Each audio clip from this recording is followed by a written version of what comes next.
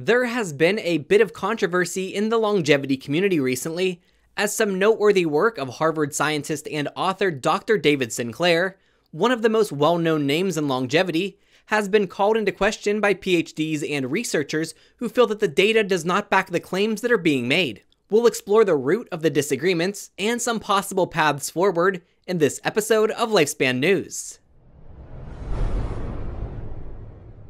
In 2003, Dr. David Sinclair published research on yeast in the journal Nature that said, "We show that the potent activator resveratrol mimics calorie restriction by stimulating SIR2, increasing DNA stability and extending lifespan by 70%.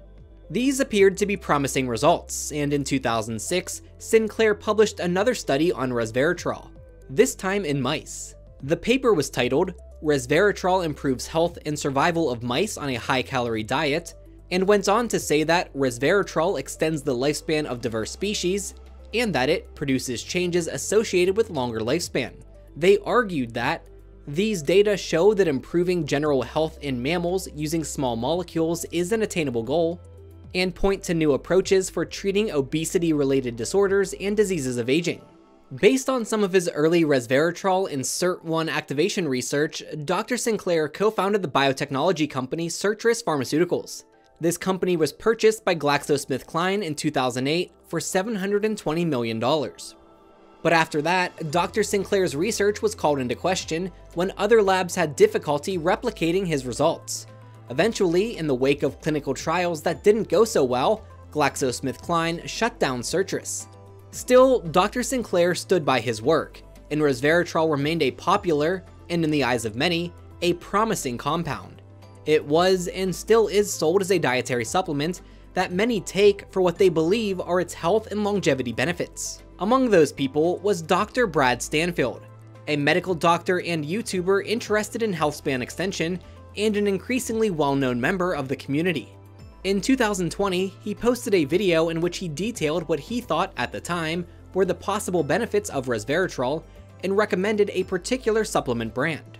He included affiliate links to these and other supplements in the video description, though this is certainly not uncommon. Later, in May of 2021, Dr. Stanfield posted another video in which he apologized to his audience for his previous statements on resveratrol and explained that he had decided to stop taking it. Here's his apology. And this is where I do need to apologize to all of you who follow my channel. So I try and focus on the evidence pyramid, as in what the good human clinical trials show. When I first started looking into resveratrol and making videos on it, I got caught up in opinion and hype which clouded my judgment when I looked at these trials, and I'm sorry. This journey to figuring out that resveratrol and pterostilbene, it likely does more harm to healthy aging than good, it's been truly humbling, and I'm disappointed that I didn't see this earlier. All I can say to you is, again, I'm sorry, and I'm going to strive to always do better. He then remade this video, publishing an updated version in February of 2022 that he says expands on some crucial points and explores additional research. Here he is summing up his arguments in that video. The foundational idea behind resveratrol is that we want to activate SIRT1, but there's no robust data behind that. Resveratrol in normal human cells doesn't activate SIRT1 anyway. The only way that it can work is in a very specific environment that does not match the real world. There's no robust human data supporting resveratrol's benefits in humans, but we do have reproducible data about resveratrol's harms in humans, specifically blunting the positive effects of exercise. And when tested by the meticulous interventions testing program, who did ask Dr. David Sinclair's opinion about how to run these experiments, there was no lifespan extension seen. So there's multiple issues with resveratrol. It's poorly absorbed, it's quickly broken down, the idea of activating sirtuins is shaky at best. Even if we wanted to activate the sirtuins, it doesn't look like resveratrol does it in a normal human being. And worse than that, resveratrol stresses the cells in such a way that it blunts the positive effects of exercise. So in that way, resveratrol is harmful to humans. Now this is just a summary of his argument, and Dr. Stanfield does include references and sources for those claims, which you can find by watching the full video. Now, whether or not he's interpreting those sources correctly, or whether or not they're accurate in the first place, could possibly be debated. Regardless, the information is out there, and I wanted to make sure you had access to it to see it for yourself. For his part, Dr. David Sinclair continues to stand by his work. Here he is discussing resveratrol on his new Lifespan podcast just weeks before the Dr. Stanfield video was released. I'm actually sitting in front of many pages of notes here. We're going to go deep dive into what is fact and what is not fact, what is known, what is not known, because there's so much misinformation out there, especially with supplements. This is a SERT activator, Yep. like the other NAD boosters we've been talking about. Works a little bit differently, but like you said, really well studied and for almost 20 years now. Let's start with the animal studies. What do we know? Well, we know, first of all, if you just give it to them in their water supply, it's not going to work. You can't just swallow it and expect it to get in easily. Why not? Well, resveratrol is the equivalent of brick dust. It's really insoluble. If you put it in a glass of water, it'll fall to the bottom.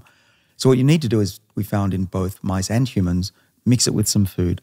You can use yogurt, you can use that kind of olive oil, that kind of oily food, and it will dissolve. It's hydrophobic. This is the problem. It's scared of water.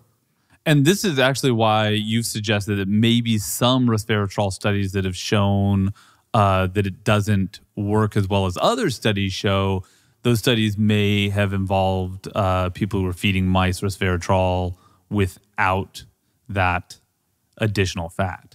Yeah, that's the case. Some of these studies didn't include food.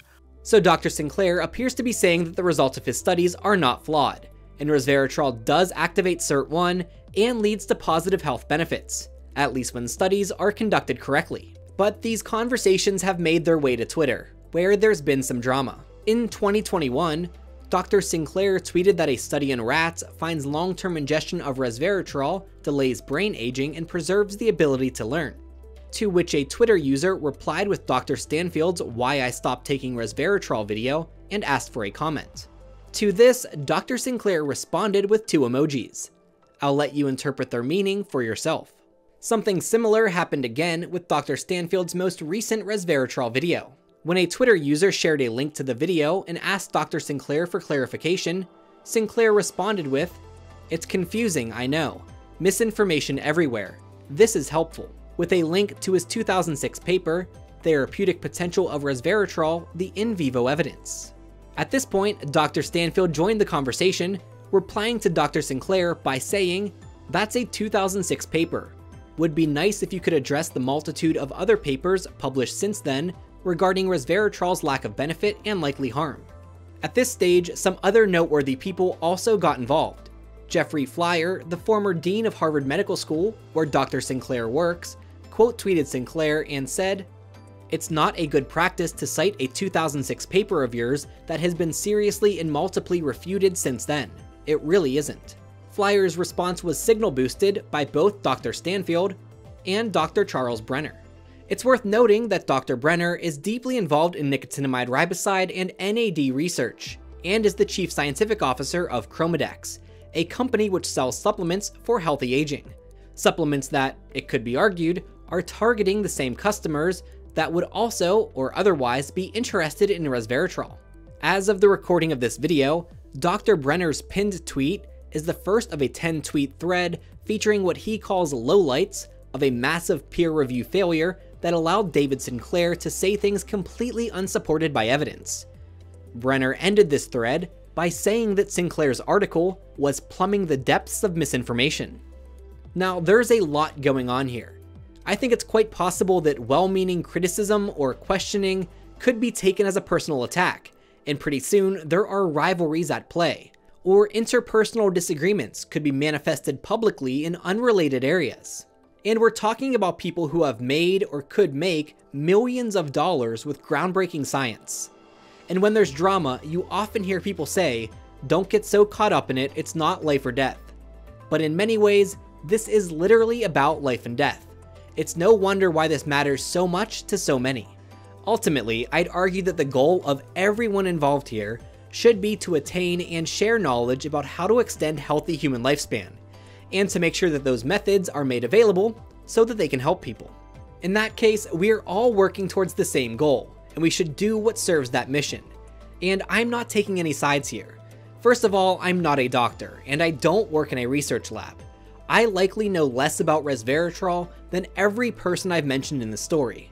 And Lifespan.io, which is the nonprofit organization behind Lifespan News, has crowdfunded support for research conducted by Dr. David Sinclair and is currently supporting Dr. Brad Stanfield's rapamycin trial. I want to see both of these people do great work and continue to popularize science and longevity. So how can we as a community move forward in a productive way? Well, there are a few ideas. Many people have called for a public conversation on this topic, not taking place in Twitter threads, but a direct conversation, as face-to-face as possible. Dr. Stanfield has requested that Dr. Sinclair join him on his YouTube channel to discuss this. I'd love for that conversation to happen, but I don't think that's the venue for it. It has to be a neutral third-party platform, so that any detractors can't frame it by saying that it's a marketing ploy. We at Lifespan.io are open to facilitating that conversation, but would be just as in favor of another neutral third party hosting it. And if Dr. Sinclair is unable to participate, surely there is someone else who can represent his view. And I understand that this conversation, if it occurs, will not settle the scientific disagreements, but it will at least provide the opportunity for direct arguments and rebuttals, and should serve as the best form of both sides of the issue. Perhaps the outcome of this conversation could be both sides coming to an agreement on a study design that they both sign off on that could settle this controversy once and for all. We've supported these researchers before, and we'd love to do it again. Ultimately, we want good science with results that can benefit people. That should be what we all want. Let's make it happen.